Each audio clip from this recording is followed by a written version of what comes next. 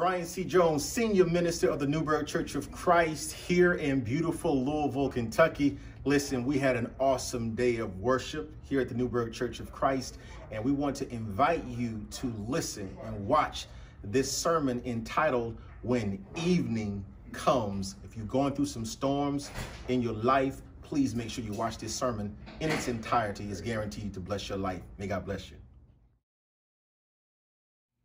The gospel writer Mark, who is also referred to as John Mark, depicts and describes Jesus as a sovereign, suffering, serving Savior who was intently desirous of accomplishing the will of his Father. Brothers and sisters, Mark gives us Jesus's thesis statement in Mark chapter 10 and verse number 45, when he says, "For even the Son of Man did not come to be served, but to serve and to give his life as a ransom for many." With much precision, with much fluidity and rapidity.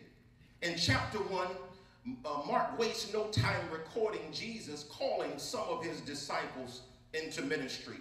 They were astonished, brothers and sisters, by Jesus' teaching of the Jews and how he was casting out, Jesus was, unclean spirits and healing those who had all kinds of health maladies and diseases and people who were sick and demon-possessed. In chapter 2, we find that Jesus has an encounter with a person because there were 4 men who were carrying a man on a pallet who was paralyzed. And after this man had an experience and encounter with Jesus, he was no longer paralyzed.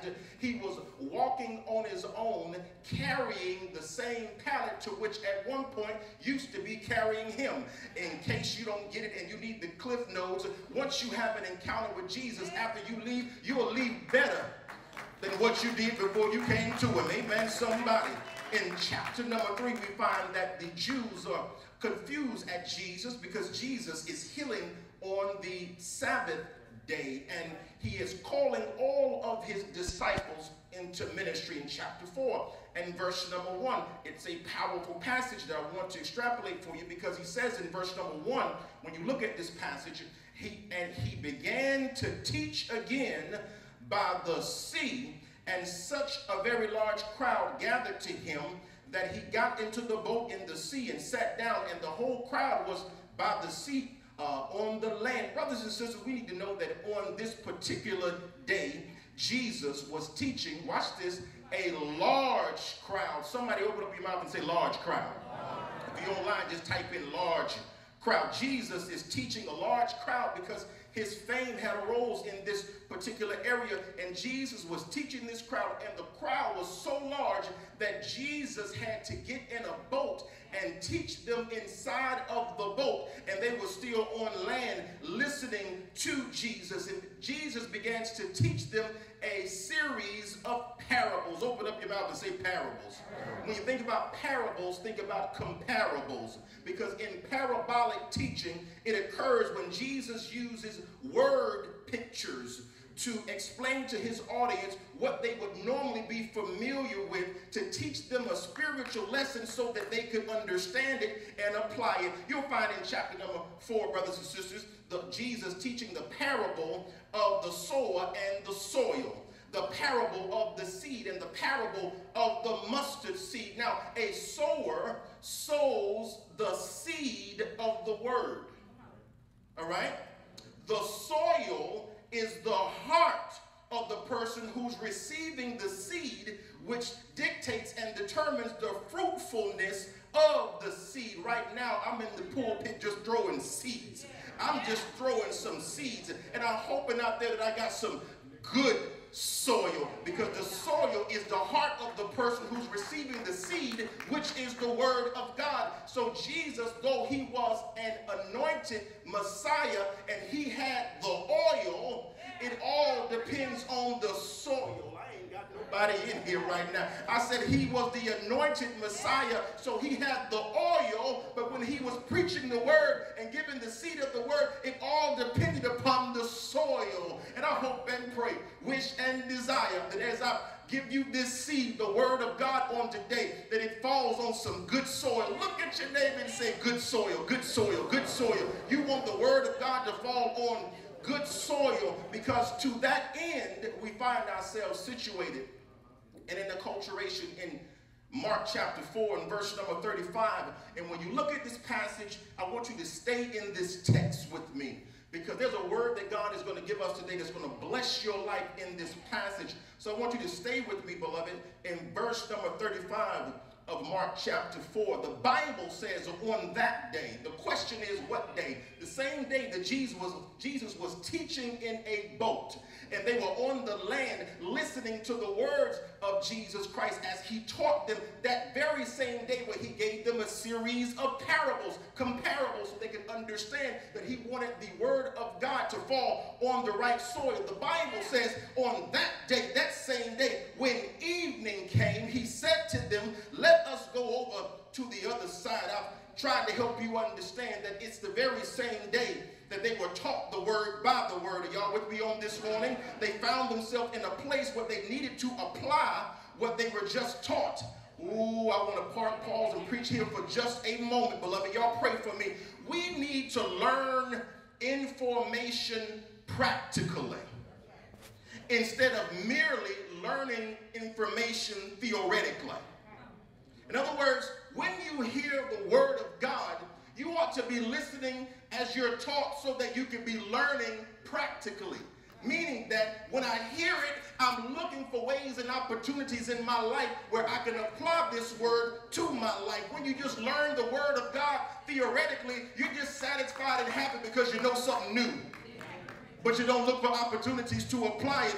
Oh, let me break it down this way. I can remember back in the days when there was a teacher that would give us a pop quiz. Anybody remember anything like that? And it taught us that you have to know the answer before the test comes. And when something unexpected occurs in your life and you find yourself tested, if you have learned while the teacher was teaching, you will know what to do practically, so you don't have to waste your time panicking. You don't worry about the pop quiz. You don't worry about the test when it comes unexpectedly, because you were listening to the teacher and you understood what the teacher was teaching. And by the time you got the test, you already knew the answers because you were listening when you got taught. Do I have anybody in this place on today? So you don't have to get ready if you stay ready. Look at your neighbor and say, stay ready, stay ready, stay ready, stay ready, because there's a test that's going to come in your life. And I want to help somebody understand that in this same passage, stay in the Bible with me. The Bible says on that day when evening came, somebody shout when evening came. Okay, I'm feeling my help coming. When evening came. And if I had to tag this teaching with a text and a title, it'd simply be when evening comes. When evening comes. Can't you see the picture in your mind? Can't you see the imagery in your spirit? Jesus is on the boat and he's teaching on the very same day. He gave them a series of parables, and all of a sudden Jesus says, let's go to the other side. The Bible says when evening came, you remember evening, don't you? Evening is the time between the afternoon and the night. It's the time when the sun goes down, light begins to fade. There is an anticipation that night is coming. I can remember when I was a little boy playing basketball up the hill from my house at my friend's house. But when the evening came, my mama would say, Brian, it's time to come home, because it was still evening and she wanted me to be home before it got dark. So if you stay with me in this text, I need you to know what's going on this day. The Bible says when evening comes, and notice what Jesus says. I'm still in verse number 35, beloved, pray for me. The Bible says, Jesus said to them, let's go over to the other side. Ooh, ooh, that's good preaching. Jesus says, let's go to the other side. Okay, you don't get it yet. Jesus said, let's go to the other side, which tells us that when Jesus says, let's go, you don't have to worry about getting there. No matter what happens after Jesus said, let's go to the other side. If you were the one to whom he was talking to, you don't have to worry about anything. Notice your Bible in verse number 36. He says, after he said, let's go to the other side, the Bible says, leaving the crowd. If you're online, just type in leaving the crowd. I'll be back in a minute. Leaving the crowd. In other words, he's in this boat teaching these people, helping them, but once he finishes his lesson, he was still in the boat, and he told them, those disciples who were with him and those who were in other boats, let us go to the other side. And then he left the crowd. If you, let me tell you something, church, you can't get to the other side if you remain attached to the same crowd who praised you at one point, loved you at one point, and needed you at some point. Because some folks in the crowd have an individual, personal agenda, a separate agenda than just hearing your teacher. They have some personal priorities that you can fulfill on your mission with them. But you can't get to the other people if you stay with one crowd. Are y'all in this place?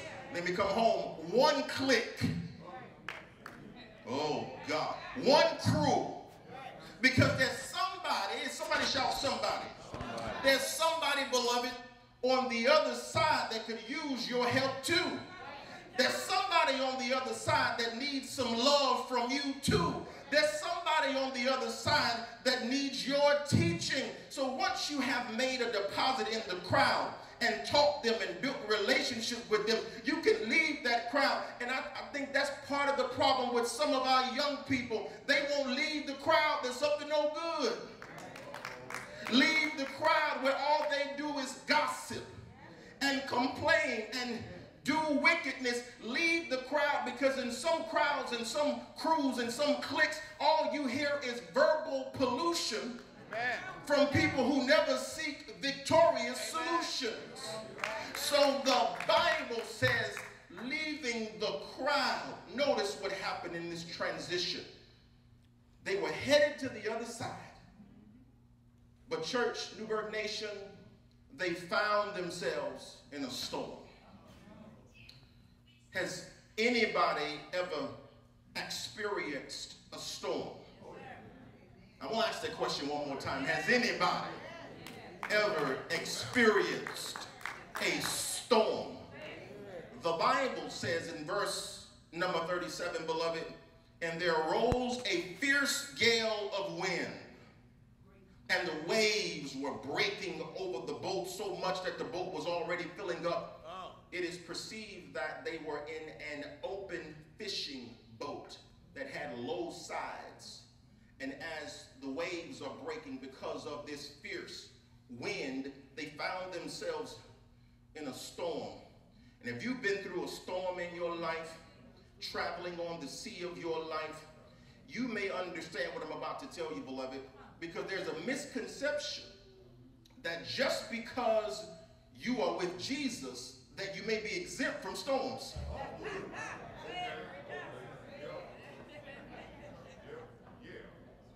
I'm riding with Jesus. I'm riding with Jesus. I'm riding with Jesus. Yeah, even if you ride with Jesus, even if Jesus knows you, even if you're in the same boat with Jesus, you're still going to go through some storms in your life. The boat was filling up with water, so they could have potentially capsized. And can I tell you, in 2020 and in 2021, if you've been alive and living, you've been through some storms in your life. Corona was a storm that devastated the world. We had many coronavirus deaths. We were in a global pandemic. It was very difficult for people to change their routines and get into a new online routine where you began to worship God from a computer or a laptop of your smart TV or your phone, and it was a difficult adjustment because we were not around the people of God. You didn't have the sister who always checked up on you to see your face every week. Amen, somebody. You didn't have somebody giving you that hug and that handshake, and you could cry your tears on their shoulder, because at one point we couldn't even come out of the house. It was people were buying up all of the toilet tissue. And me and my wife, I'm so happy she liked to go to Sam's, because we lasted us a few months. Amen, somebody. And people were dying. And guess what? I'm the preacher, and I couldn't even go to the hospital. The building was closed. We had to go to funeral homes to do funerals. We were not able to hug people. People were having respiratory issues. Coronavirus was a storm. That's why it does not make no sense to have survived it and not be willing to come in church and give God some thanksgiving and some glory that you survived the storm. You survived the coronavirus storm. Some of you had the coronavirus. Some of you had pneumonia, but you survived. You survived. Just somebody open up your Bible and shout, I'm a survivor. I'm a survivor. Long before Beyonce and Destiny Child, we got some survivors in this place. But people were devastated because you may have survived, but you may have lost someone that didn't make it. And the pain and the grief of that loss has been a very, very, very difficult storm. And we don't want to mull over this point, because this church needs to be a beacon of healing. We don't need to be all over each other. A house divided against itself would never stand. We ought to be so excited and happy to come to worship God, the God that saved us from sin, the God that helped us transform our lives, the God that saw something good in us when we couldn't see any good in ourselves. Many of you may have thought you may die. But just open up your Bible and shout, I'm still alive, I'm still alive, I'm still alive. Give God glory if you are breathing God's oxygen and you know you're still alive and you made it through a storm. Praise God. The Bible says that they had a fierce gale of wind, and I thought that I would ask the church, what winds have deterred you from making it to the other side? Has it been relationship winds? Winds of doubt in your storm? Winds of discouragement in your storm? Winds of defeat? Winds of procrastination? Oh, let me go low here. Winds of laziness. See, some of you can't make it to the other side, and it's not nobody else's fault but yours. But you've allowed procrastination to be a wind that has deterred you. I wish I had some honest folk in here. If you can't say amen to that, just say ouch. And many of us have endured winds of frustration and fear, because I've never seen so many people ask questions about death and what happens after people die, because all you saw on the news is death, and hospitals didn't even have enough room anymore, and they were holding the bodies at places that the loved ones couldn't even give them a proper burial. And when I look back over our lives and we made it through all that, that was a storm, beloved. Amen, somebody. And we're grateful to God that we made it beyond that. But here's what I want to tell you on today, so you will know what the sermon was about. As we talk about when evening comes, here it is. I want you to know this, and I never want you to forget it. And I want you to internalize what I'm saying. You can make it to the other side. You can make it to the other side. Third time's a charm. You. Some of y'all just don't look. Maybe it's your mask. You just don't look like you believe it, but I feel like I got to say it again. You can make it to the other side.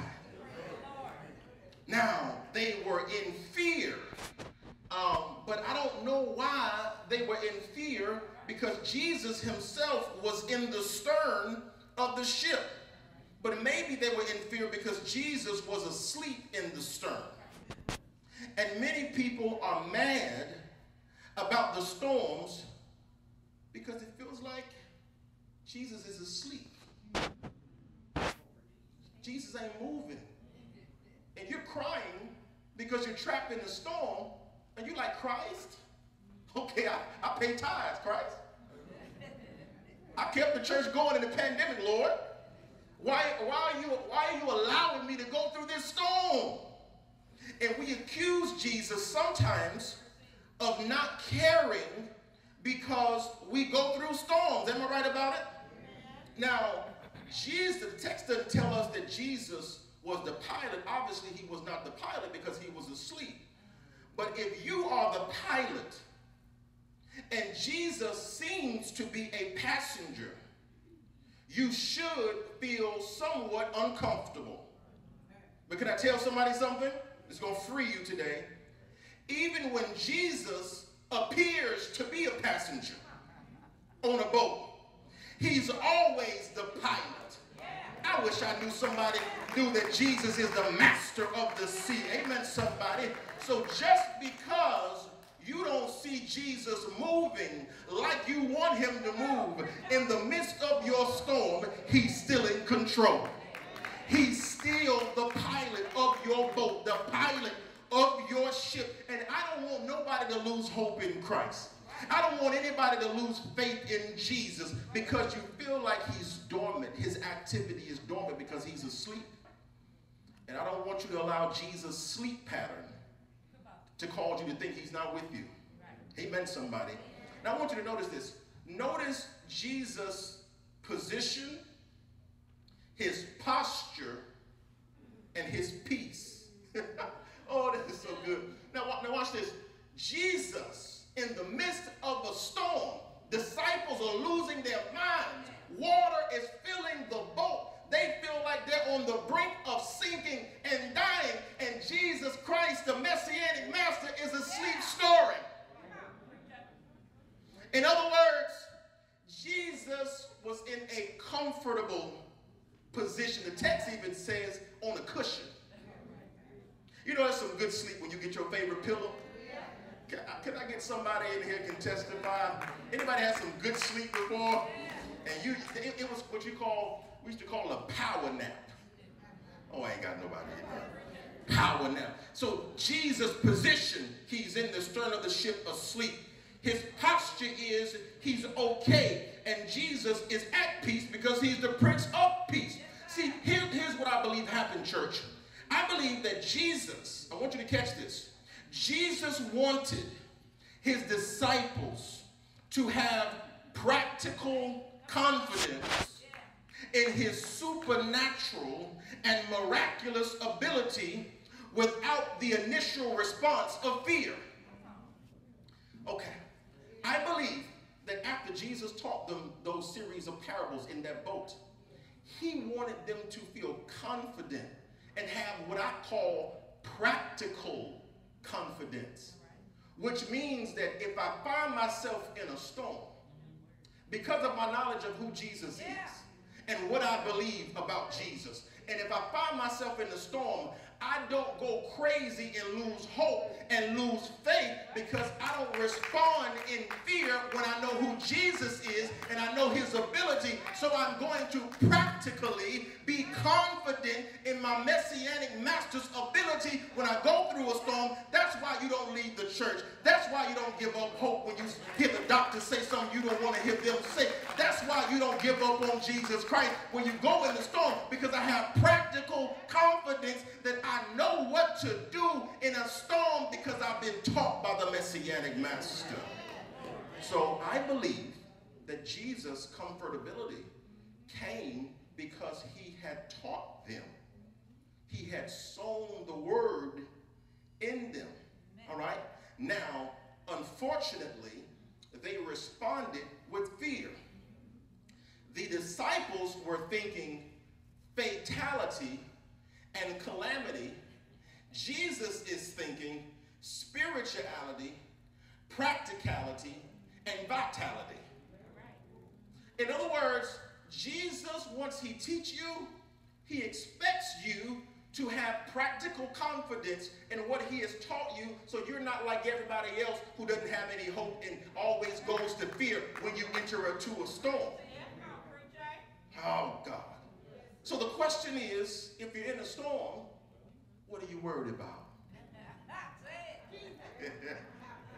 Y'all all right? You know Jesus, don't you? See, in this kind of teaching hits home because the question is, what are you crying over? In other words, why are you so afraid? Question is, are you really truly riding with Jesus? They were in a boat traveling and riding with Jesus, and they had fear.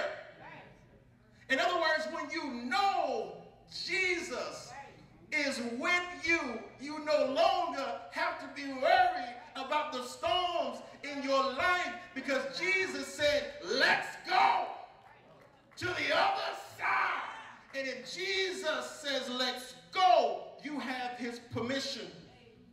Amen, somebody. You have his permission to go to the other side. You have his purpose.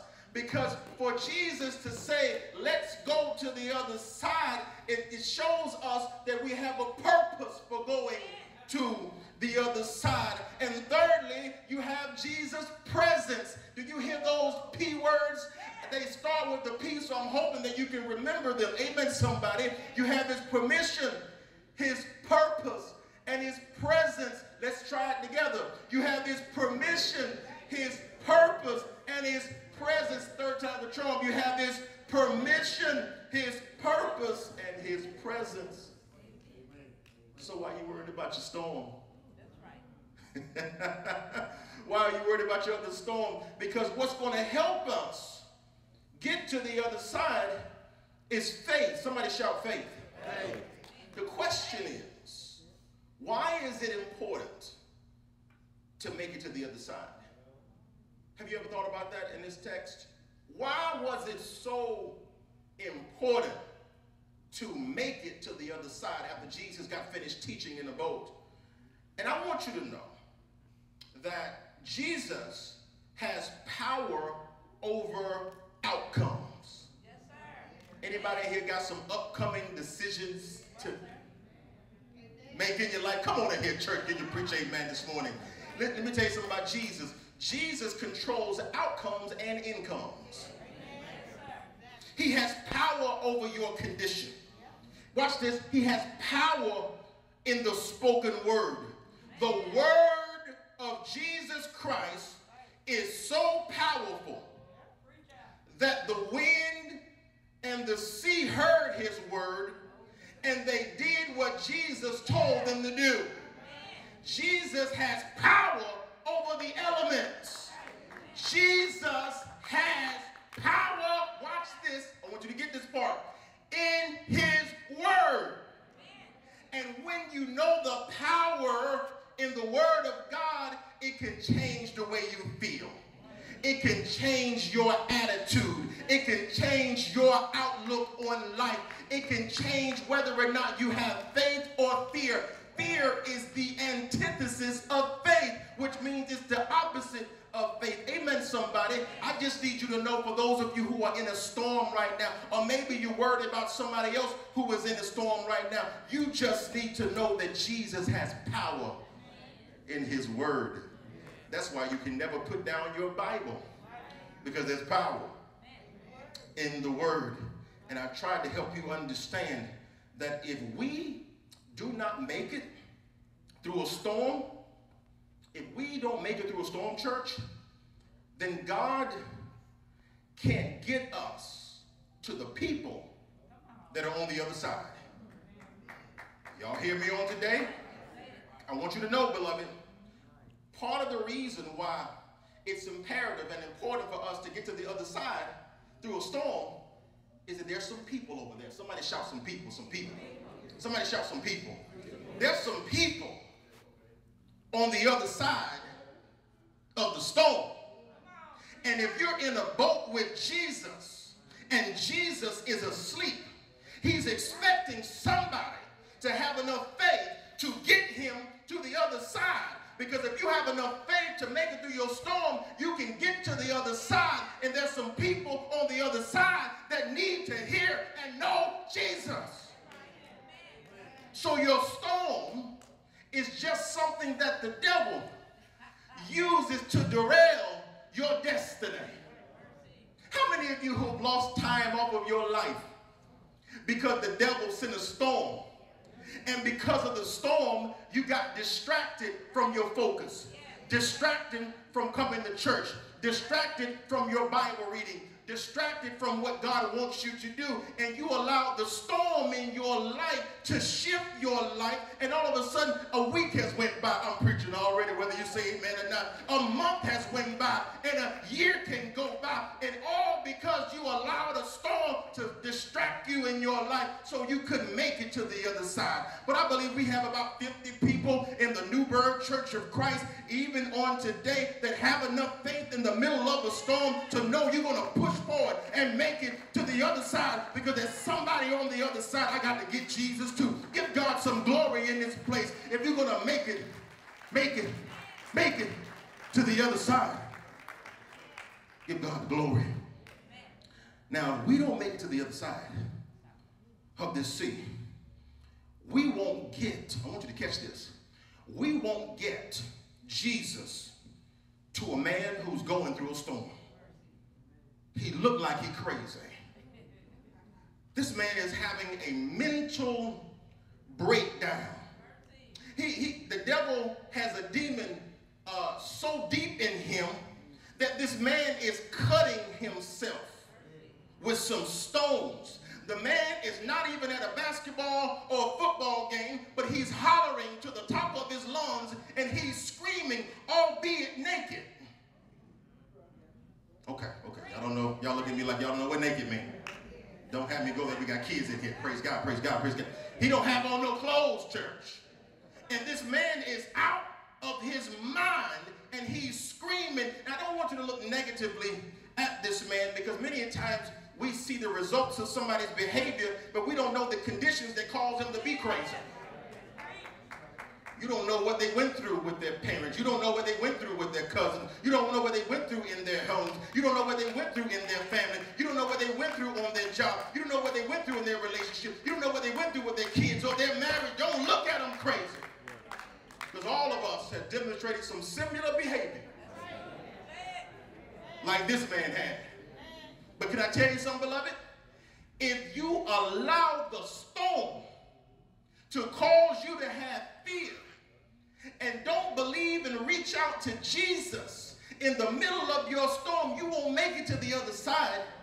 Because the reason why the devil wants to use a storm to distract you, it's bigger than just you. Somebody just shout, it's bigger than me, it's bigger than me, it's bigger than me, it's bigger than me. There's somebody who's going through something, and what Jesus wants to do is use your storm experiences and the tornadic nature of your storm, so that when somebody else, I'm preaching much better than you're responding, is going through a storm, you'll be able to show them how you made it over, how you got through, how God bless you to get to the other side. But if you don't make it, you can't help the other person on the other side. Because the storms that you and I go through sometimes are never really about us.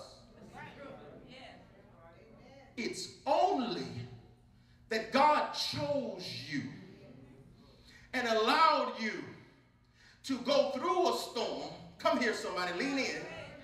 Because he had enough confidence. I feel like running around this pulpit.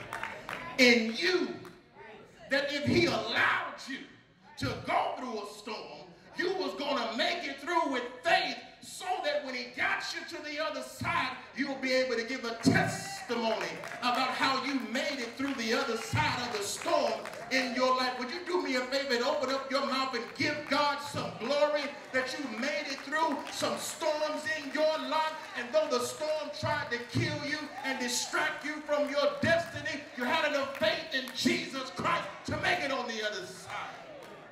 Oh God, thank you for my storm, because hindsight is 20/20. Had you not went through that storm, you would have not been the person that you are today. And sometimes we have these frivolous conversations where we tell people, if I had to do it all over again. No, if you had to do it all over again, you would have messed something up. You better be happy you went through that storm 5 years ago, because you wouldn't be the person today if you didn't go through what you went through back then. Do I have a witness in this place? And God wants to use your story. So I wonder, as I hasten to close, I wonder why Jesus fell asleep. I just wonder why he fell asleep. Was it because he needed some rest? Was it because he was extremely tired? We all know what that feels like.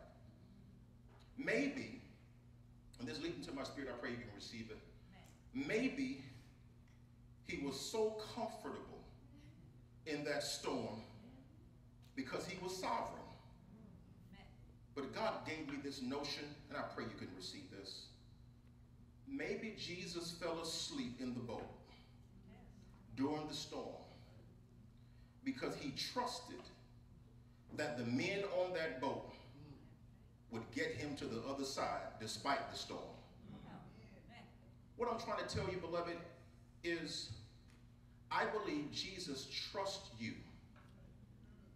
I believe that Jesus trusts you and me. And it's not punishment, it's preparation. It's not punishment, it's preparation.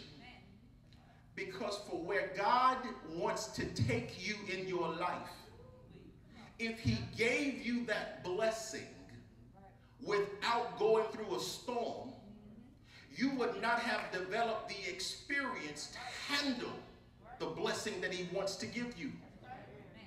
So he keeps you in the oven longer than what you want. Because you see people with microwave blessings and you forget that God operates in a crock pot.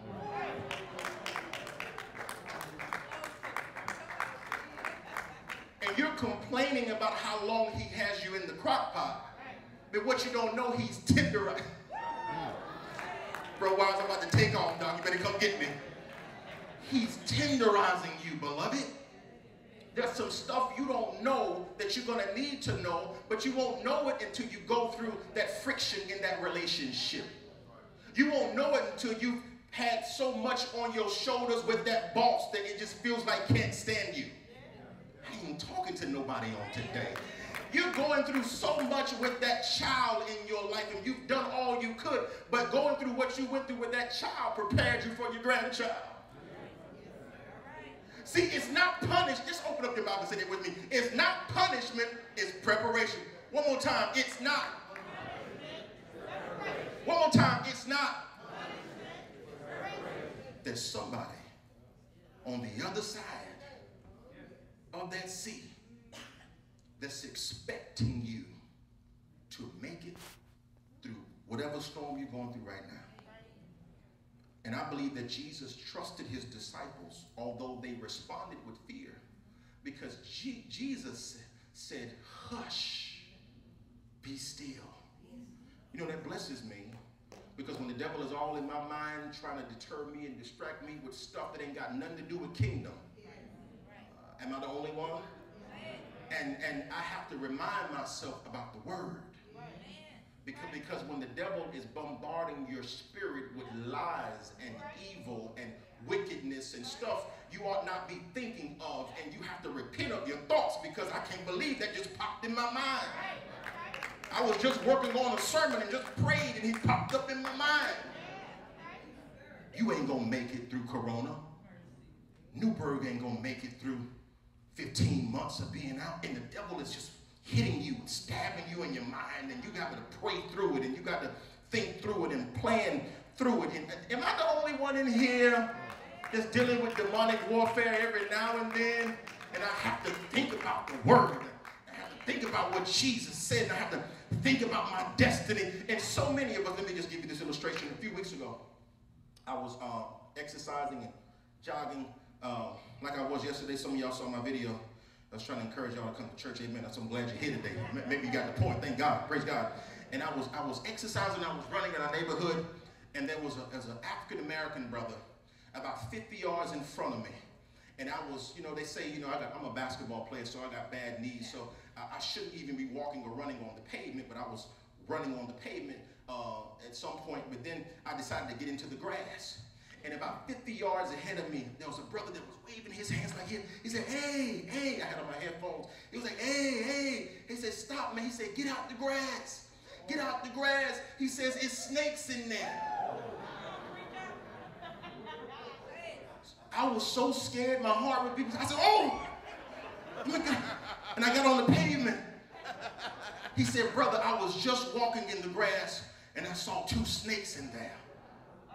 And I thought to myself, when you're trying to do all you can for God, you're just trying to be the best man, woman, boy, girl that you can be.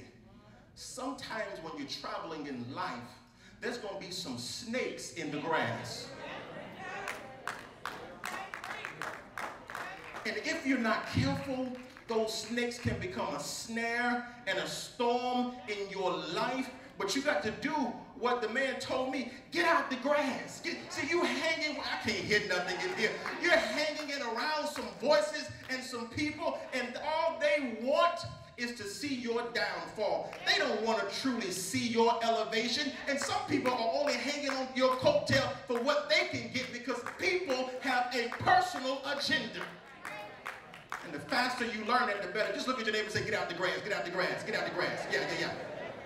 And all of us have experienced it, because he don't want you to make it to the other side, because there's some people that God wants you to help on the other side. But if you just keep living in the grass and staying in the grass, you get bit by a snake, you get bit by another snake, and you forget all about making it to the other side because you're in the wrong place. You're in the grass. Got to get out that grass. Let me give you a few principles, and I got to wrap it up. I'm done. After these principles, I'm closing. Here it is. Number 1, here's what we can learn. When you look at this Bible, you'll find, I don't have time, but when you go home, I want you to read the next chapter. Because in the next chapter, you'll find a demon-possessed man on the other side. Well, I'll tell you what, let's just go ahead and do this. I don't want you to take my word for it. When you look at verse number 1 of Mark chapter 5, the Bible says, they came to the other side of the sea. See, I really thought I was going to get more from you. Oh, can I read it one more time? Y'all holding up my sermon. I'm trying to let you go. I know many of y'all got stuff to do. They came to the other side of the sea. I take it. Into the country of the Gerasenes. And he got out of the boat, and immediately a man from the tombs with an unclean spirit met him. And he had his dwelling among the tombs, and no one was able to bind him anymore, even with the chain, because he had often been bound with shackles and chains had been torn apart by him, and the shackles broken into pieces, and no one was strong enough to consume him. Constantly, night and day, he was screaming among the tombs and the mountains and gashing himself with stone. See, I told you, if you don't make it to the other side, you won't accomplish the mission that Jesus has for you, because you allowed the storm to cause you to be stuck in the storm. So observation number 1 as I close, navigate through your storms with a Christ-centered purpose. That's rich. Just don't have time. Number 2, traveling with Jesus doesn't exempt you from storms. All right. Number 3, God uses storms to direct you into your purpose. Any Bible readers remember, and I'm trying to quit, that there's a man by the name of Jonah in the Old Testament Hebrew Bible that was on a ship going in the wrong direction. But God caused a storm in his life to redirect Jonah to go in the direction that God had for him. See, God sent Jonah to Nineveh, but Jonah was in a ship headed to Tarshish. Amen, somebody. What are you saying, Brother Jones? God knows how to use a storm to redirect you into your purpose. There's a man by the name of the Apostle Paul, who was a talented theological tent maker from Tarsus, And we find that the Apostle Paul was on a ship headed to Rome, but God allowed Paul and 275 other people to go through a storm on that ship. And God allowed Paul to even be shipwrecked to get them to an island, because there were some people on an island that God wanted Paul to help. Amen, somebody. And many times your storm is not just about your pain, it's about your purpose. The storm is less about your pain, it's more about your purpose. I got to get out of here. Number 4, you can make it through your storm with Jesus, but it's hard to make it without him. Don't try it. 5, travel with Jesus' permission. Let us go to the other side. Jesus' purpose on the other side, there is a man. Jesus' presence, he'll be with you. Observation number 6, someone's survival, catch this, and sanity is dependent upon you making it to the other side. Listen, I want you to hear me clearly, beloved. It's somebody you know that's on the verge of giving up on life because of their personal storm. And what they may be going through, they could be going through and experiencing and encountering something that God has allowed you to overcome. But if you don't make it through your storm, you'll never be able to get to them so you can tell them how they can make it. Amen, somebody. So somebody is about to lose their mind and go crazy on the other side. But you got to make it through your storm so that you can get over there to help them. Last one and I'm done. There's power in the word of your pilot, who is Jesus Christ, our Lord and Savior. Here's your application. Obey Jesus. Have faith in Jesus. And if the wind and the sea had enough faith to obey Jesus, the men and the women of the Newburgh Church of Christ and the boys and girls should be able to obey Jesus. You can make it to the other side with faith, but you can't make it with fear. Sometimes we have a fear, sometimes we have a fear about coming to Jesus and changing our lives. Because everybody's dressed up. We don't know what people are going through, some of us specifically. So sometimes the hardest thing in the world is to walk down the aisles at church and say my life is messed up. But we could see beyond your suit, brothers, your tie and your mask. Sisters, we could see beyond your dress, your high heels, and your hat. Because by the time you walked in here, everybody has been through a storm. You're either in a storm right now, coming out of a storm, or going into a storm. But you can make it through your storms. So you can get to the other side if you know Jesus. So how about it, y'all? I just want you to hold on and trust, have faith in Jesus that you can make it to the other side, even in the midst of your storm. Maybe salvation has been a storm for somebody today. And the hardest thing for you is to make up your mind to get rid of all the sin in your life because you've gotten comfortable with sin. Feels good to say what you want to say, do what you want to do, behave the way you want to behave, and just live in the flesh. But you can't make it to heaven that way, beloved. Jesus died to give you another way. In other words, here's what Jesus wants to do.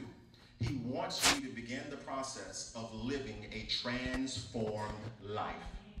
But here's when that starts. By believing with all of your heart that Jesus Christ is indeed the resurrected Savior. Repent of your sins. Make up your mind to go in a different direction. Confess Jesus as God in your life and your Lord. And you have to do something. If one person does it, I guarantee you somebody else will do it. Walk down these aisles. Come to the front row and decide that this is the day that I give my life to Jesus Christ and I become a Christian. And you have to be baptized according to Acts 22:16. Why tarriest thou? Why do you delay? Get up and be baptized and wash away your sins, calling on the name of the Lord. I did that September 3rd, 1997, and the world ain't been the same since. And I was so happy that I got all my sins washed away, all the guilt, all the shame washed away, and I didn't do nothing to get it. All I did was obey Jesus when he told me to be baptized. And from that moment on,